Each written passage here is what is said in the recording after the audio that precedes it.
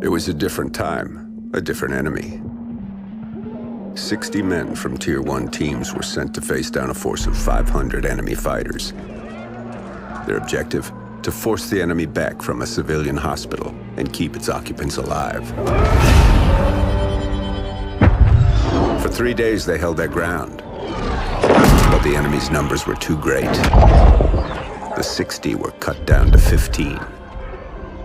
They wouldn't last another night, and the enemy knew it. Under the cover of darkness, they evacuated the hospital, sending only one of their own to lead the way. The rest returned to the line and took up positions beneath the bodies of their fallen brothers. As they lay in wait, the blood from the dead poured over them. The sand stuck to their skin like a shroud, changing them, anointing them.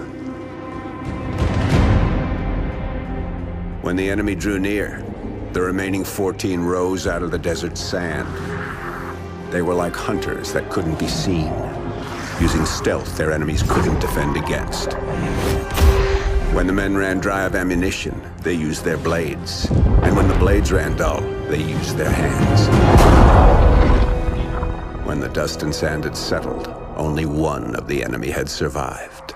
He was picked up in the desert, wandering aimlessly, traumatized. He expressed warnings to others of a force so menacing and unbeatable, it could only be described as supernatural. He called them ghosts.